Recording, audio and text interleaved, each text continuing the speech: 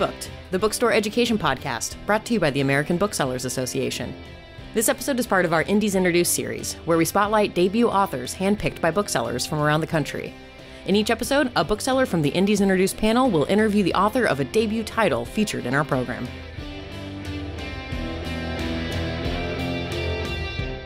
Hi, my name is Lily Taliaferro, and I am the Children's Department Manager and Buyer at Eagle Harbor Book Company on Bainbridge Island, Washington. Today, I am joined by Kalela Williams, author of the young adult novel Tangleroot, which comes out on October 15th. Before we get into it, let me tell you a little bit about Kalela. Kalela Williams has always loved books, cats, and history. As a child, she began scrawling stories in marbled composition books. As a teenager, she'd blow out her birthday candles and wish for a greater light to illuminate history through fiction, which makes her debut novel, Tangleroot, literally a dream come true. Kalela has made a career in literary events, directing everything from the citywide read program One Book, One Philadelphia to the Virginia Festival of the Book. Originally from Atlanta, Georgia, Kalela now lives in the central Virginia town of Stanton with her partner, with whom she runs a story-centered organization, the Off Center. Welcome, Kalela. Hello, thank you. It's so exciting to get to chat with you. Thanks. Yeah, same. So how about to start us off, do you want to give us an elevator pitch, basically, of what Tangleroot is all about? Yes, absolutely. So Tangleroot is the story of a young woman, Noni Reed, who moves from Boston into a small central Virginia town, into a home that her enslaved ancestor built. And she is living with her mom, who she does not get along with, vast understatement.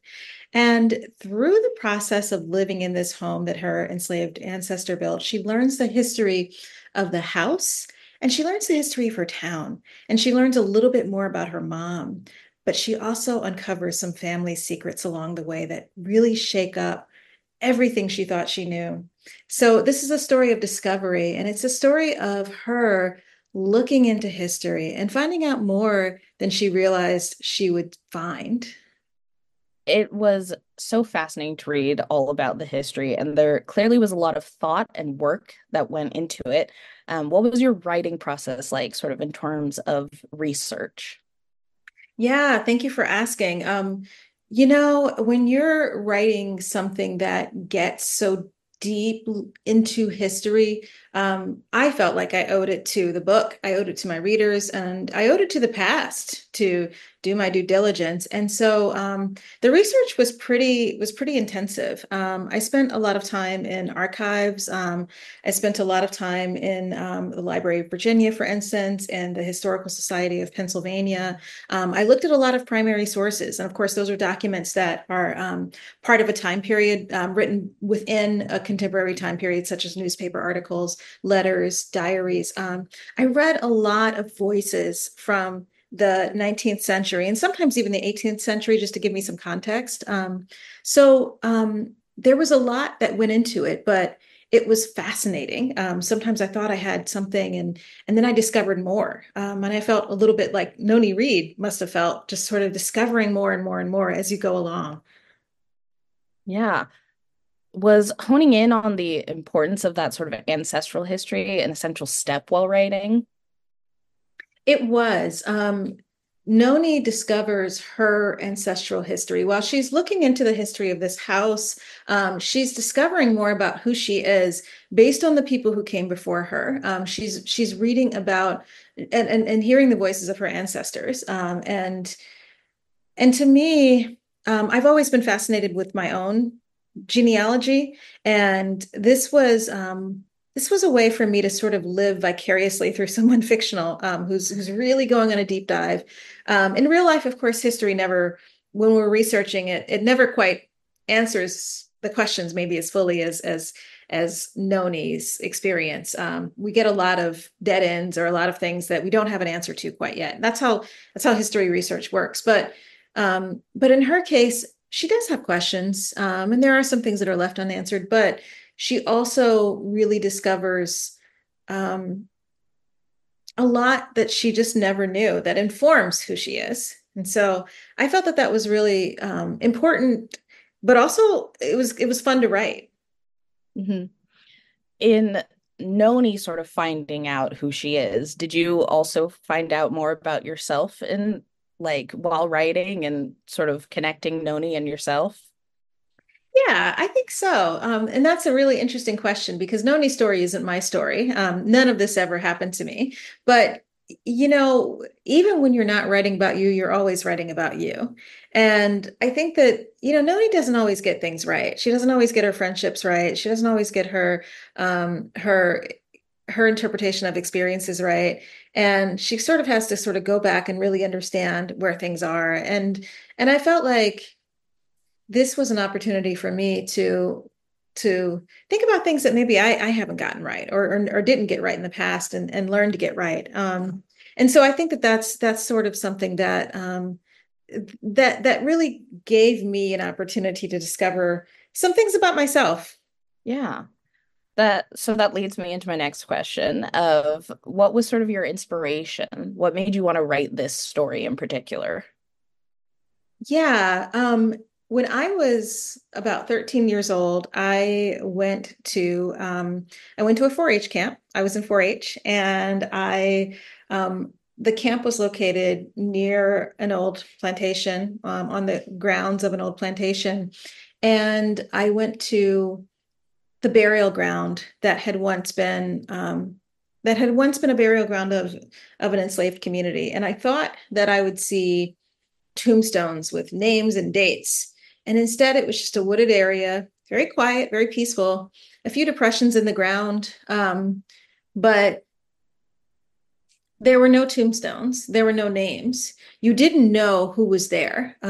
There were unmarked rocks, pilings of rocks, but there were no inscriptions.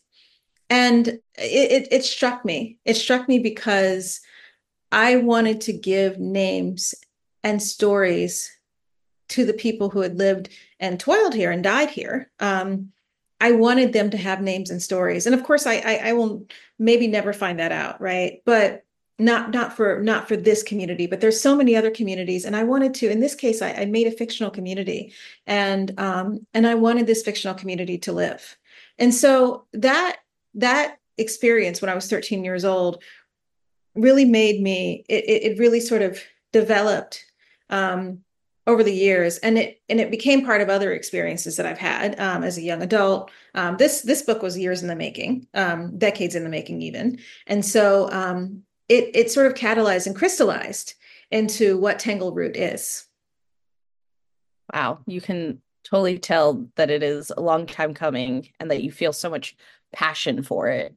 Um, if there was one thing that you want people to take away from reading Tangleroot, what do you want them to take away from it?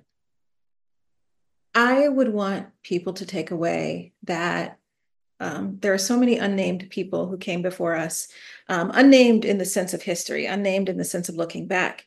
We will never know their names. We will never know their stories, but they had stories and they had names and they had families and they loved and they survived, and when they didn't survive, they left a mark. Whether we can see that mark or whether we think we can see that mark or not, there's a mark left. And so I want people to take away the importance of history. And history isn't just dates and facts on paper. History is often the unseen. It's often the unknown. It's what we can maybe never, ever know. But if we know how a person might have lived, if we know, for instance, as Noni discovers, some of the particulars of enslavement, of being enslaved, then in some way we know these stories. This is the way that we can uncover these stories, is to do our due diligence and read and learn and understand. And I'll also add, other writers have said this too, that when I researched Tangleroot, I wasn't sneaking into old buildings and looking through people's, file cabinets. I wasn't, tiptoeing around. I was going to publicly accessible archives. I was doing the kind of work that anybody could walk in and do. Sometimes you have to make an appointment, but I wasn't doing anything special. I was reading what we all have access to. I love that. What a great way to sort of end us and wrap us up. Um, Thank you so much for joining me today, and thank you to everyone else who was listening. Um, please go and grab your copy of Tangleroot on October 15th. You're going to love it, and believe me, it will stay with you, and you will continue to think about it for months, weeks, however long. Gosh, thank you. Thank you. This was such a great opportunity, and I'm just very excited about Tangleroot's launch.